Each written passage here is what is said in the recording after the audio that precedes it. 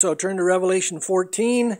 There's Bibles over here if you want to grab a Bible, or somebody want to grab you one, David? David, okay. The first part of this chapter is what we're going to look at this morning, and it's an amazing contrast between the dark and ugly things that we saw in chapter 13, which will be the darkest time this world has ever seen and will ever experience. We saw the rise of the Antichrist in chapter 13 and his right-hand man, the false prophet. They will deceive the world, many people in this world, into worshiping Satan himself. They will use lying signs and wonders to, get people to reject Jesus and follow the Antichrist. They will rule with an iron fist. We're told that whoever doesn't follow the Antichrist, worship his image, will be put to death. This image will be put in the rebuilt temple there in Jerusalem, and it's an image of the beast or the Antichrist.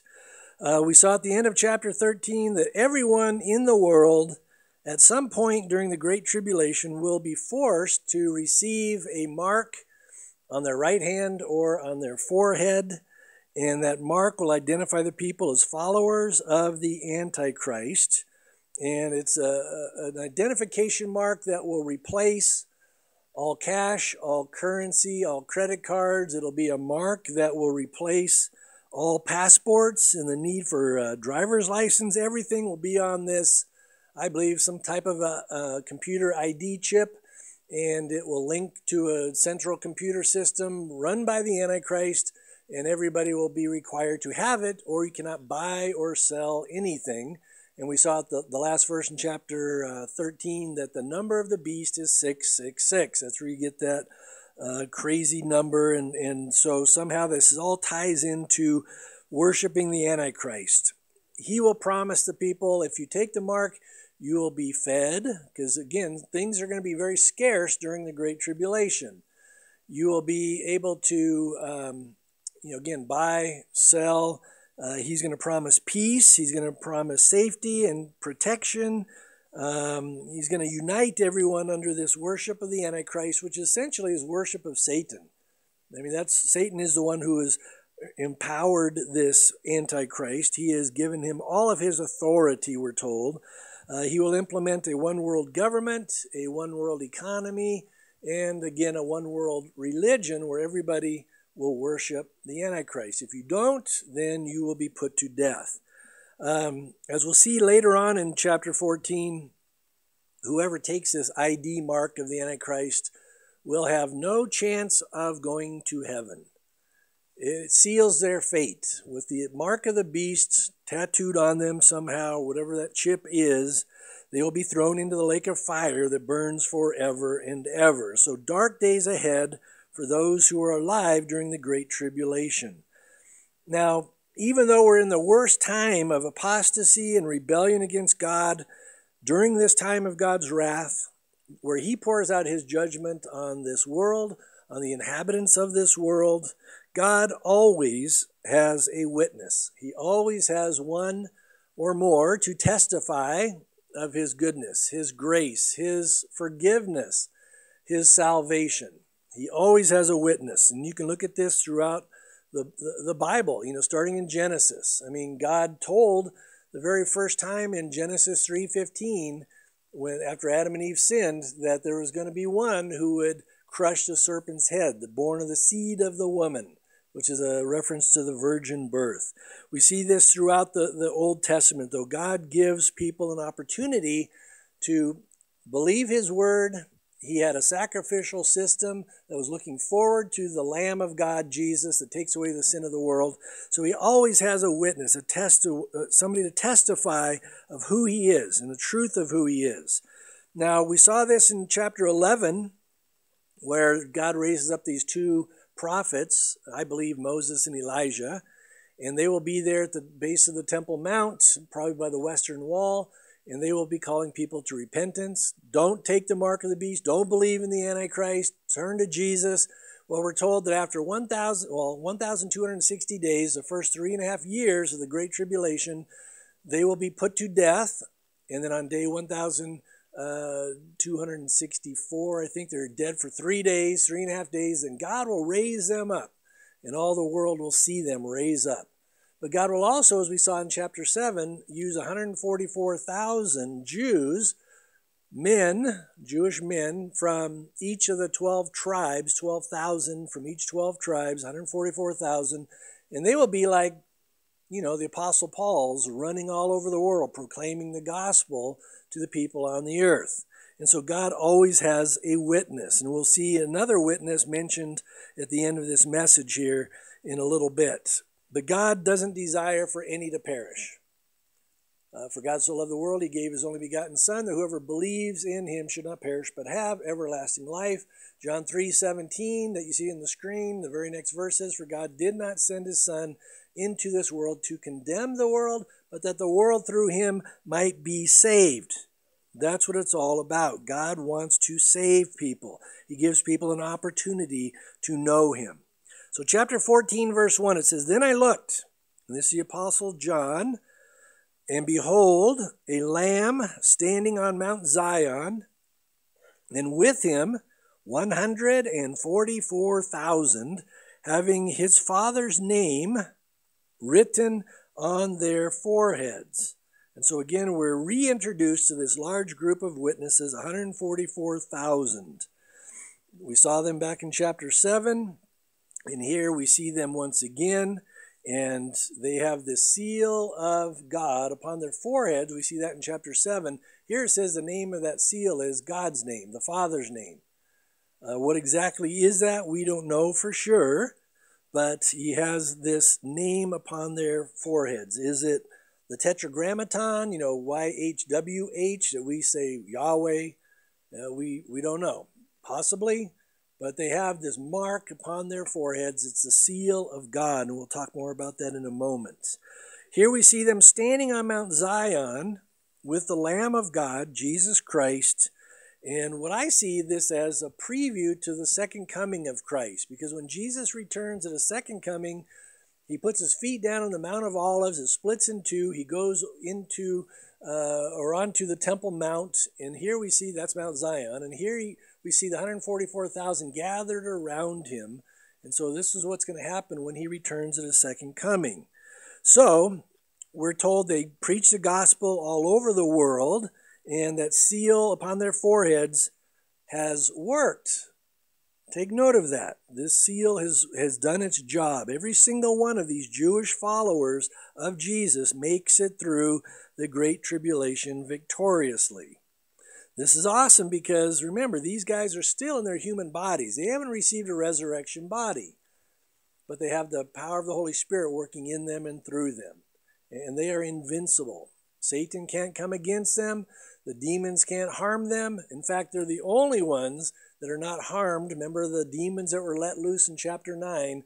It says they tormented everybody on planet Earth for 150 days except those who had the seal of God on their foreheads. So they're the only ones that are protected during this time. But what we do know is that seal of God upon our foreheads is the guarantee that every one of us who are saved by Jesus Christ will make it to heaven. We will live with Jesus in glory if you are sealed with the Holy Spirit of promise. They have a seal of God on their foreheads, but we have the Holy Spirit. He's called the guarantee or the seal of God, which if you're born again, that means you will make it to heaven guaranteed. If you're not born again, if you're a make-believer, only God knows your heart. I don't know your heart. But there'll be those that say, Lord, Lord, didn't we cast out demons in your name, perform all these signs and wonders in your name? And he'll say, depart from me, you workers of iniquity, I never knew you. So again, there's a fine line between a professing believer who just says the right things, but they're not born again, and a possessing believer. They can backslide. They might, fade away for a while, but they always come back because they are a genuine follower of Jesus Christ. But we are sealed. We're guaranteed eternal life because of that seal of the Holy Spirit. Those who take the mark of the beast are guaranteed eternal damnation in the lake of fire. And we'll see more of that later on. But Ephesians chapter 1, this is one of the key verses. Chapter 1, verse 13 in Ephesians says, in him, that's in Christ, you also trusted, after you heard the word of truth, the gospel of your salvation, in whom also, having believed, you were sealed with the Holy Spirit of promise. So you had to do your part, which is simply believe. Faith alone in Christ alone is why you're saved. Not by any good works you can do, lest anyone should boast. But you have to believe. And here it says, in whom also, having believed, you were sealed with the Holy Spirit of promise, who is the guarantee of our inheritance until the day of redemption, or until the redemption of the purchased possession, to the praise of his glory. And so, again, that seal of the Holy Spirit upon our lives is powerful. I mean, this is why you should have great confidence in knowing where you're going to go when you die.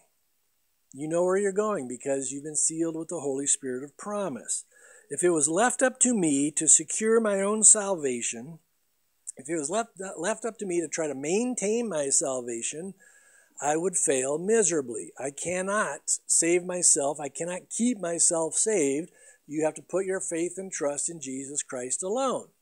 And he gives us that guarantee that he will save us. Praise the Lord for his saving grace, his sustaining power. Philippians 1:6 tells us this, being confident of this very thing, that he who has begun a good work in you will complete it until the day of Jesus Christ. So he'll do it. He started this process in my life. He will fulfill it. I am justified in Christ. He sees me just as if I'd never sinned, but I'm still in the sanctification process. So when I look in the mirror, I'm like, really, Lord? You saved me? I don't know why. I'm a doofus. I stumble and bumble, but no, I've been justified. I'm being sanctified. Ultimately, will be glorified. It's all his doing. So again, this does not mean that we will never go through difficult days, times of trial and testing, but it does mean that we are safe and secure in the hand of God, and that Jesus will never leave us, he'll never forsake us, and that when my time and your time is up, we will go to be with the Lord in glory. Now, one of the first things we see here, and one of the reasons I like this verse so much, is that the Lamb, Jesus Christ, it says, is standing on Mount Zion with every single one of the 144,000. It doesn't say there's 143,990. It doesn't say there's 143,999. He didn't lose one. They're all safe. They're all accounted for, 144,000 standing there with the Lamb. Not one was lost. Not one is missing in action. Not one is unaccounted for. They all made it through the Great Tribulation victoriously. Hallelujah. But it was only because of the Lord. That's true, though, for you and me as well. If you know Jesus as your Lord and Savior, you've placed your faith in trust in him alone, then your place in heaven is reserved. It's an inheritance that you have in Christ. He paid the price. He did everything for your salvation. This is one of my favorite verses. 1 Peter chapter 1, verses 3 through 5. It says it like this: Blessed be the God and Father of our Lord Jesus Christ, who according to his abundant mercy has begotten us again to a living hope through the resurrection of Jesus Christ from the dead, to an inheritance incorruptible and undefiled, and that does not fade away, reserved in heaven for you, who are kept by the power of God through faith for salvation, ready to be revealed in the last time, or in the last days. I quote this verse at every funeral I do for a believer, because this is our living hope. You know, we have that living hope, as Peter says here, and it's based on the resurrection of Jesus Christ from the dead. He has prepared a place for us. He's reserved a place for us. It's the guarantee of our inheritance, that we have a place in glory waiting for us when we die. I let people know when I do a funeral, this is not some wishy-washy kind of hope. It's a living hope. Paul calls it a blessed hope. It's not thinking, well, I hope there's a heaven. I hope Jesus is real. I hope he's got a place up there for me. No, this is a genuine fact. This is a living hope that Jesus is preparing a place for me. And he tells us that in John chapter 14, verses 1 through 3. Let not your hearts be troubled. You believe in God, believe also in me. In my Father's house are many mansions. If it were not so, I would have told you. I go and prepare a place for you, and if I go and prepare a place for you, I will come again and receive you unto myself, that where I am, there you may be also. That is a promise. It's not on the screen. It just came out of my brain. So it's so true. God has given us that glorious inheritance. And I'm looking forward to seeing him face to face. Now look at verse 2. It says, and I heard, John speaking again, and I heard a voice from heaven, like the voice of many waters, and like the voice of loud thunder. And I heard the sound of harpists playing their harps. They sang as it were a new song before the throne. Again, these angels with the harps, and these that are before him, the four living creatures, and the elders who represent the church, and no one could learn that song except the 144,000 who are redeemed from the earth. So this is an amazing scene here. We see a lot of singing going on in the book of Revelation. A lot of worship takes place. In chapter 4 and 5, we saw the church, the bride of Christ, worshiping the Lord, praising him for delivering us from out of the great tribulation time. We see in chapter 7, later on in that chapter 7, because of the witness of the 144,000, we see all these tribulation saints that get saved during that time. And they have a different song that they sing to the Lord. And so there's a lot of worship taking place. In chapter 15, we'll see more saints who were killed by the Antichrist. And it says they sing the song of Moses and the song of the Lamb, Jesus Christ.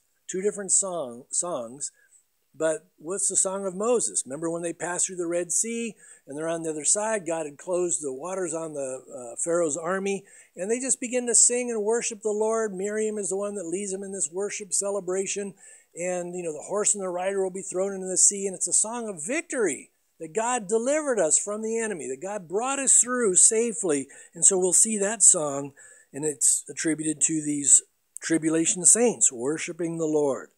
Now, they're going to praise the Lord.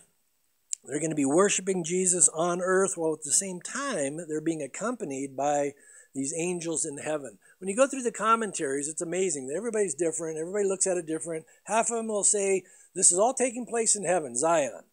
And then half of them will say, no, this is on earth. Everything's on earth, because Mount Zion and all the verses dealing with Mount Zion is on earth.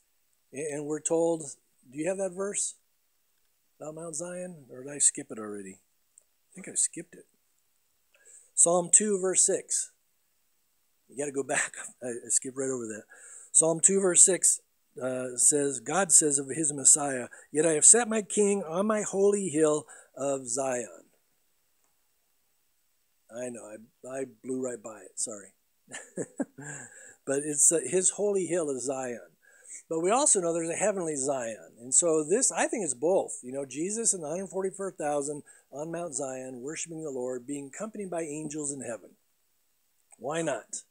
It's going to be awesome. Don't quote me on that. God can always prove me wrong later on. But, we need to worship the Lord. God's throne room of grace is open to us always. Psalm 142. Here's examples from David. King David knew this for himself very well. He says, I cry out to the Lord with my voice.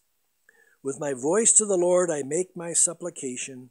I pour out my complaint before him. I declare before him my trouble. God wants to hear from us. Pour out your complaint before him. Yeah, there's things you don't know. You question. You're complaining. Don't grumble and complain to everybody else or me. Take it to the Lord. He loves to hear from you. And you can just speak from your heart because he already knows what's in your heart and he wants you to pour out complaints. He says, I'll declare before him my trouble. God wants to hear from us. Psalm 5. This is a song we used to sing when I first got saved back in the 70s. Give ear to my words. This is Psalm 5, verses 1 through 3. Give ear to my words, O Lord. Consider my meditation. Give heed to the voice of my cry, my King and my God. For I For to you I will pray, my voice you shall hear in the morning, O Lord. In the morning I will direct it to you. I will look up. And all of us as believers need to look up. We need to keep our focus on the Lord, keep calling out to him, because he does love us. He does care for us. In Colossians 3, it's not on the screen, but read Colossians 3, 1 through 3. That's where Paul says, set your mind on things above where Christ is, not on things of the earth, because there's so much in this world that's going to try to consume your thought life. So we got to set our minds on things above where Christ is. And it says we died and our lives are hidden with God in Christ Jesus. So don't get caught up in all the stuff of this world. Keep looking to Jesus Christ. And it's amazing that even though we are down here on earth, we have access to the very throne room of God's grace. And all you ladies are going through Hebrews. That's what Hebrews 4:16 is all about. You know, it's God's grace. His throne room of grace is open to all of us. Well, look at verse 4. They're singing this new song, and then it says, these are the ones, speaking of the 144,000, who were not defiled with women, for they are virgins. These are the ones who follow the Lamb wherever he goes. These were redeemed from among men, being first fruits to God and to the Lamb. And in their mouth was found no deceit, for they are without fault before the throne of God. This description is powerful, and through this we find, I think, 5 amazing statements in these 2 verses that make these 144,000 very unique, but very usable for the kingdom of God. And these we need to apply to ourselves. This is the gist of the message, is right here, because being able to apply these things to our own lives makes us very unique in this world, very usable for the kingdom of God today. First of all, we're going to go through these 5 things. Some have seen more, but look at this. First of all, it says they were not defiled with women, for they are virgins. I could get in a lot of trouble by talking about this. They're not defiled with women. Doesn't mean women are defiling. That's not what it's talking about, so be careful here. But it just simply means 144,000 are going to be morally pure before God.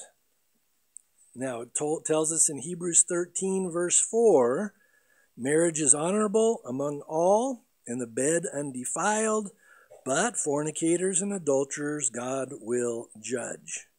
The point is, as Christians, whether you're married or whether you're single, we are to be sexually pure before the Lord. There is no place for adultery or fornication or pornography or any list there. And you can look them up in Leviticus 17 and 19. There's a whole bunch of stuff. God says this is sexual immorality. And there's some nasty stuff in there. But I'm not going to go into all the details. But you want to be used by God, then keep yourself sexually pure. As a Christian, we want to be an asset for the kingdom of God. We don't want to be a liability. I've seen people over the years get caught up in sexual sin as believers, and it's like they put the basket over their light. They're still saved. Well, I think they're still saved. Only God knows for sure. Because they'll often, if they're truly born again, they will repent. They'll come back to the Lord. Nobody's perfect. We still stumble. We still bumble around. Lonnie Frisbee, who's in the movie, Jesus Revolution, God used him in the beginning, but then he went off the rails later on. Greg Laurie and then my pastor, Mike McIntosh, were at his deathbed when he was 43 years old, dying of AIDS. And they said, you can repent, Lonnie. God still loves you. And he supposedly, according to what Mike and Greg said, he repented, gave his life back to the Lord. But there's always consequences to your actions. These guys, they were known for being pure, living a pure, holy life before the Lord. But if you mock God, the Bible's very clear. God is not mocked. A man will reap what he sows. You reap to the flesh, if you sow to the flesh, you'll reap corruption. And so, what's the solution? Well, look at the second thing mentioned here in verse 4. It says, not only are they not defiled with women, they're virgins. These are the ones who follow the Lamb wherever he goes. Now that should be pretty obvious to all of us as Christians. The term Christian was a negative term when it was first coined by the Romans against the Christians. It was in Antioch. They started calling them, Paul and his followers, Christians. It was a mocking term. Oh, you little Jesus freak. Christian means a little follower of Christ. They began to take that as a badge of honor. Yes, I am a little follower of Christ. And so that's what he says here. They follow the Lamb wherever he goes.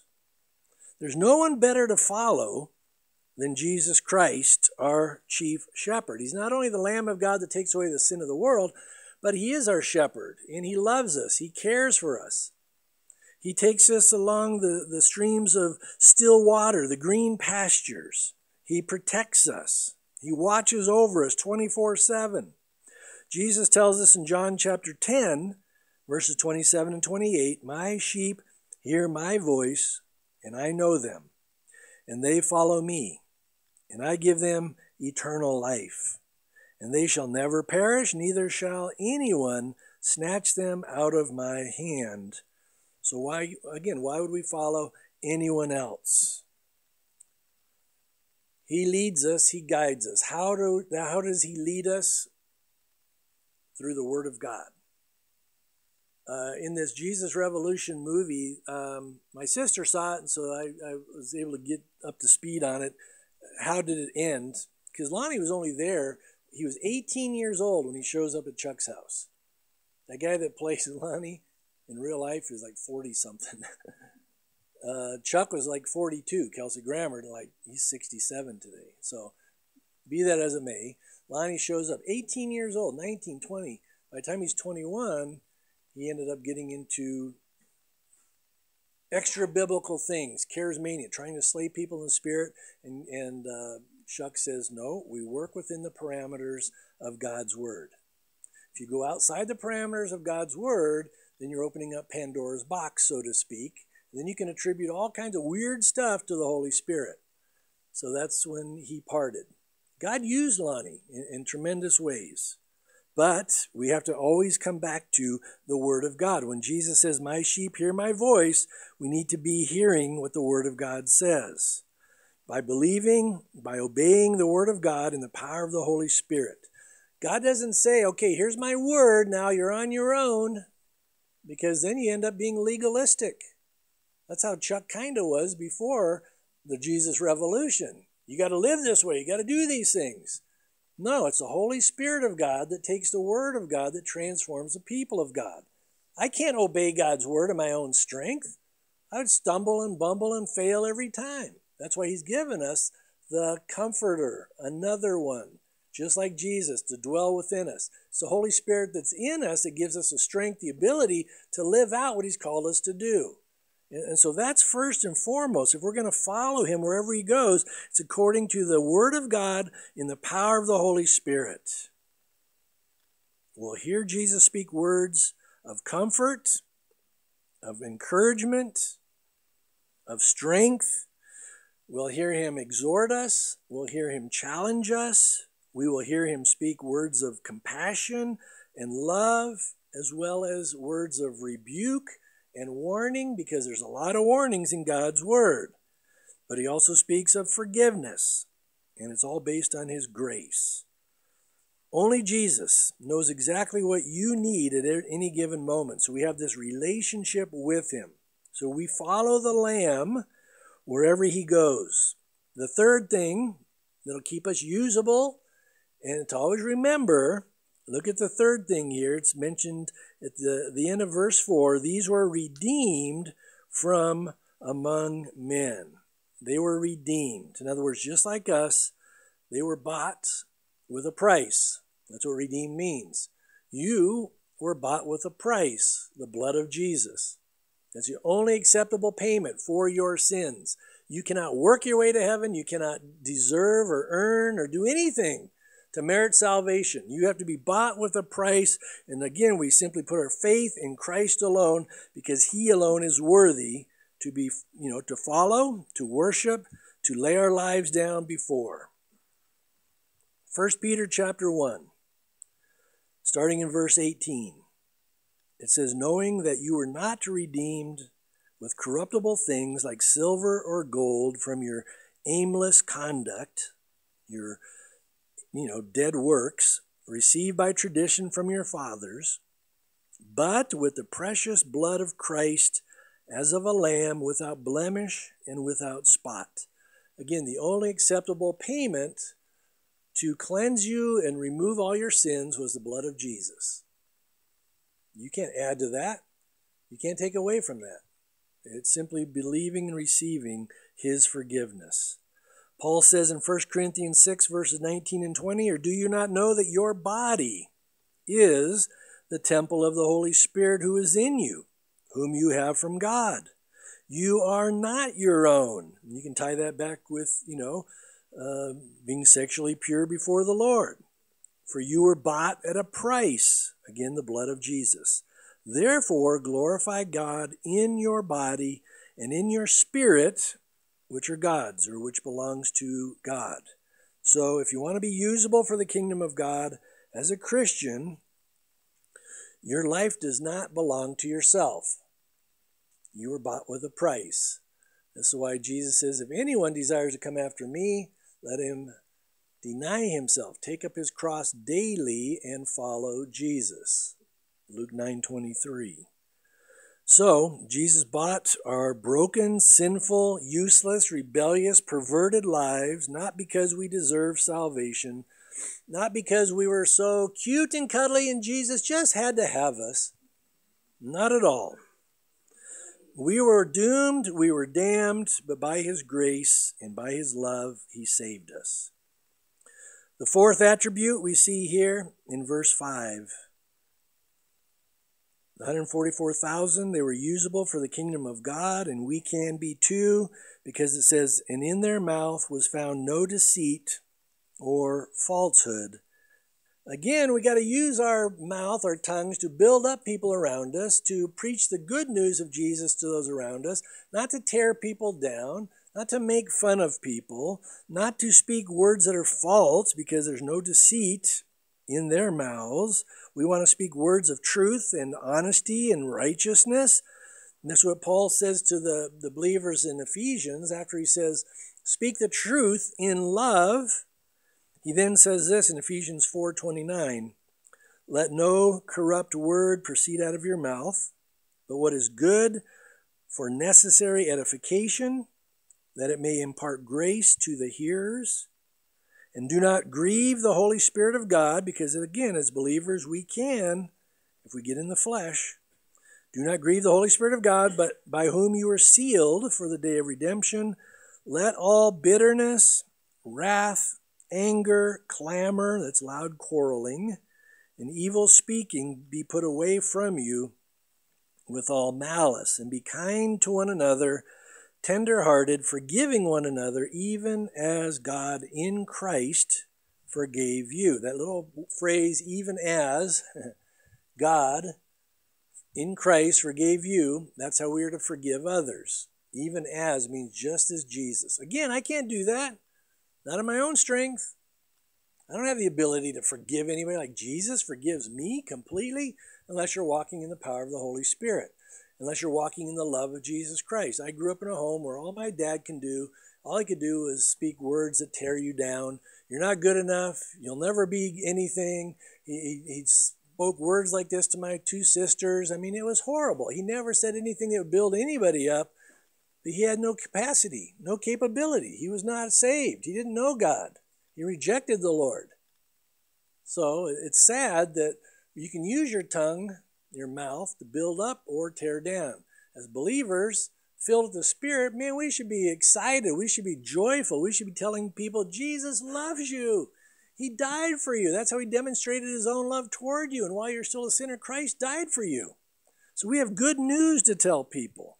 Even if you see a brother or sister stumble and fall, you can help build them back up. God doesn't abandon you. God still loves you. Even though you've rebelled against him, you wandered off. Be the prodigal son or daughter. Recognize the Father will run out and greet you and receive you.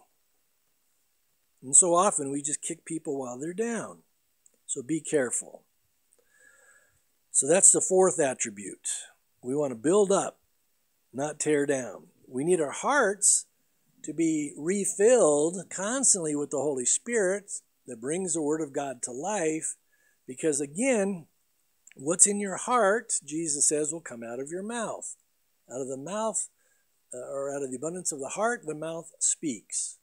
So whatever you're putting into your heart, more of CNN, more of Fox News, guess what's going to come out of your heart? Anger, bitterness, Joe Biden, Be careful. Be careful. Out of the abundance of the heart, the mouth speaks. So that's the fourth thing. Look at the fifth thing here at the end of verse 5 that is unique to the 144,000, and again is vitally important for all of us as well. It says that they, and you can say, and we, are without fault before the throne of God. In other words, everybody who follows the Lamb, Jesus Christ, is considered blameless and holy and righteous in the presence of God. Or to say it another way, whoever is in Christ, you have been declared holy and righteous and blameless, forgiven.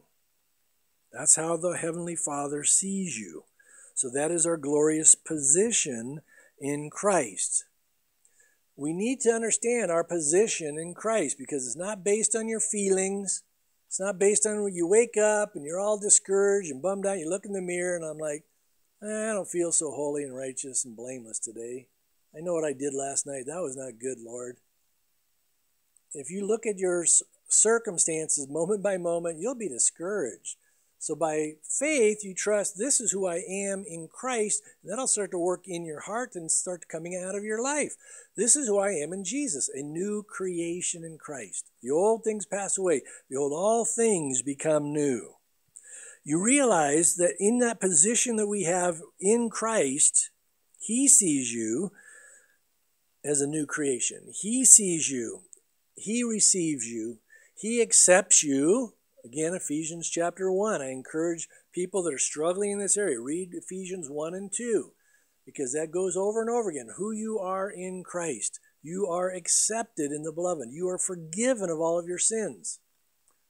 And sometimes you're like, I don't see how, Lord, because He sees Jesus in you. That's why you're accepted in the beloved. You're in Christ, so He sees Jesus. He doesn't see Jeff. He's not looking at me like, oh, Jeff blew it again, that jerk. No, He sees Jesus, and He knows I'm still in process. My position is a new creation. We're also in the sanctification process. I'm not perfect. Just ask Elizabeth. It'll take you like 5 seconds to realize I'm not perfect, neither are you. But in Christ, we're a new creation. But we're in process. This is why we struggle in the here and now, because we have to learn to become more dependent on the Lamb of God, on our chief shepherd. Believe the Word of God, not believe the things of this world. But it's an ongoing spiritual battle between our spirit that's alive in Christ and our old man that's still trying to pull us down. He has wrapped His robes of righteousness around us. We are clothed in Christ. The Bible says we are children of promise. And everything Jesus did for us was by His grace because of His amazing love for us. And this is an awesome truth that needs to resonate in all of our lives. Otherwise, the enemy's going to keep beating you down, making you feel like, yeah, I'm never going to make it. God couldn't love somebody like me. Well, of course He does. That's why Jesus came, to die for people just like you and me, sinners who need the Savior. It'll be so clear when we are standing before the Lord that it was all God. It wasn't us. His grace and His mercy is the reason why there's anything good in your life, anything good in my life. It's because of Jesus. Not because I've worked something up or did something wonderful. It's only because of Jesus. And we should simply praise the Lord for His willingness to save us and change us and present us to the Father as blameless. So take note of that. That's a very important thing He says here, They are without fault before the throne of God. Again, that is your position right now. How do we know this is for you and me and not just 144,000? Because of Jude. Jesus' half-brother Jude wrote the book of Jude right before Revelation. And he is so blown away by this concept that the Lord's revealing to Jude. This is how he finishes his little letter, verses 24 and 25. Take note of this. He says, "Now to him who is able to keep you from stumbling, and to present you faultless before the presence of his glory with exceeding joy." He takes tremendous joy to say, "Father, that no, he doesn't say knucklehead Jeff, but Jeff is ours." And he takes tremendous joy in saying that about you. He presents you faultless before the presence of his glory with exceeding joy, to God our Savior, who alone is wise, because if it was left up, I'm not so wise. I would look around and say, these guys shouldn't go to heaven, God. And he's like, well, I didn't ask you to say who's going to heaven. I'm in charge of that. And so God knows. He's wise. To him alone who is wise be glory and majesty, dominion and power, both now and forever. Amen. And so again, these 5 points, these 5 characteristics will not only be seen within the lives and actions of the 144,000 Jewish men during the 7 years of the tribulation period, these should be evident within all of us. So look it over, check it out, study up on these things. There's so many verses that tie in with these facts. Now, again, we're going to wrap it up in a couple verses here. God always has a witness. Remember, he's always got a witness. Even in the Old Testament, he's always had a witness. Book of Judges, where everybody's doing what's right in their own eyes, God would raise up a deliverer, one of the judges, every time, because God always has a witness. 144,000, before that, the 2 prophets there. But check this out. I love this. Verses 6 and 7.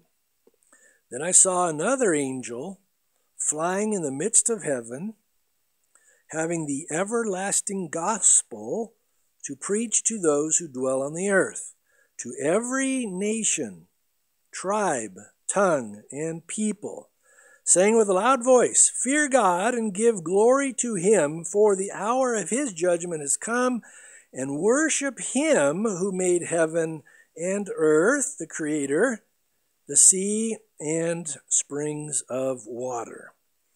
I wonder how many people are going to think this is some kind of a UFO or Chinese spy balloon, and if our president will try to shoot this angel down.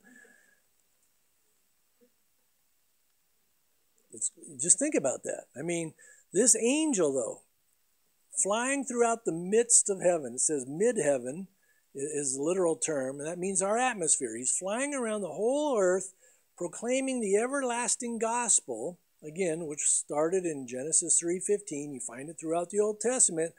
It's, forgiveness because of the blood of Jesus, the Lamb. The Old Testament points to Jesus. We look back at the cross and what Jesus accomplished, the everlasting gospel. Good news that this angel is preaching to the world. This is going to be awesome. We're going to get to listen to this, like billion-watt speakers from this guy just circling the earth. Turn to Christ, repent, don't receive the mark of the beast. And he's going to tell everybody, to every tribe, tongue, nation, and people.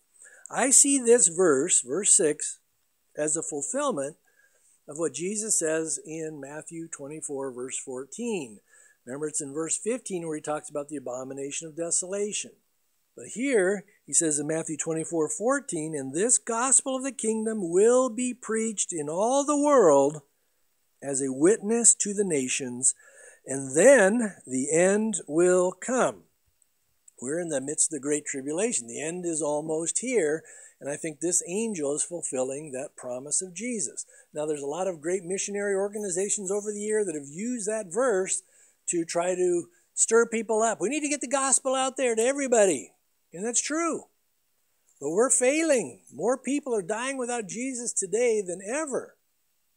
But this angel will fulfill what Jesus said. So it's a great motivation. Yeah, we need to be proclaiming the gospel, but the fulfillment of that will be here in the book of Revelation. Then the end comes. Some people say, well, Jesus can't come back until we Christianize the world. That's not going so well. The world's getting darker and darker, just like the Bible says. In the last days, men's hearts will go from bad to worse. It's not getting better. But when Jesus comes back, he will establish his kingdom, and then it'll be glorious. So I see that as the fulfillment. Notice what also this angel says here, fear God and give glory to him. Proverbs chapter 9, verse 10 says, the fear of the Lord is the beginning of wisdom, and the knowledge of the Holy One is understanding. Now, this fear of the Lord refers to that reverential awe, that reverential acknowledgement that God is supreme, that God is sovereign, that God is above everything and everybody because he is the creator of all things. And this fear of the Lord that this angel is proclaiming is a plea to the inhabitants of the earth, again, to repent of their sins, turn to this world's only hope, which is Jesus Christ, turn away from the Antichrist, trust the Lord. He is the creator, notice, of heaven and earth, the sea and springs of water. We need to trust him alone. Stop believing the lies and the vain philosophies of men that say we just, went from goo to you by way of the zoo. Evolution. That's what they say. We're here today because we went from goo in a swamp to you by way of the zoo. I can't remember who said that initially, but it's true. That's what the world thinks. We've got science, we've got government, we've got human ingenuity to take us to that next level of human potential. I've brought up AI. That's a big thing, artificial intelligence. And now you get these guys, Elon Musk and Harari, both saying, yeah, we can live forever in the cloud. Just download people because they're going to tie in these computer chips into the brain and into the central system. And you're not going to ever die. You can have eternal life. It's life from the enemy. It's during the Great Tribulation time that all of mankind's efforts to make this world a utopia without God will be seen in all of its failures. It'll come crashing down around them. After all, as this angel says here in verse 7, the hour of God's judgment has come. And as the Bible tells us over and over again, when it comes to the final judgments of God, no one can stand in his way. Nothing can hinder God. There will be no hope for anyone unless they repent and they turn to Christ for salvation. Jesus is the only hope for this world. The early disciples understood this when they were standing before the Sanhedrin and they were threatened, stop speaking in the name of Jesus. Peter said, we have to obey God rather than men. This is also what Peter said. Acts chapter 4, verse 12, speaking of Jesus. Nor is there salvation in any other, for there is no other name under heaven given among men by which we must be saved. Again, that name is Jesus. Remember when the angel shows up and Joseph is wanting to put his wife, or his betrothed wife, not officially married, but put Mary away because she's found pregnant. The angel shows up and this is what he tells Joseph. Matthew 1:21. And she will bring forth a son. You shall call his name Jesus, Yeshua, for he will save his people from their sins. But again, to be saved, a person must not only believe that God exists, but they must acknowledge the fact that Jesus Christ is the only way of salvation, that he died on the cross for your sins. He was buried in the tomb, but 3 days later he rose up victoriously because only a living Savior can give you living, eternal life, forever life. When a person receives Christ as their personal Lord and Savior, a radical change will take place in your life. You are forgiven of all your sins. You're declared righteous by God. You're adopted into the family of God. You've been accepted in the beloved. You're given eternal life. And I'll close with this. John 3:36 sums it up. He who believes in the Son has everlasting life, and he who does not believe the Son shall not see life, but the wrath of God abides on him. For all of us who've received everlasting life, a natural response for a changed heart. It's seen here at the end of verse 7. We give glory to God and we worship him because we know him as creator. He's the sustainer of our lives. He is with us always, even to the end of this age. He's the author and finisher of our faith. So 3 angels are going to cry out. This one has good news. The next 2, not so good news. So we'll save that happy message for next time.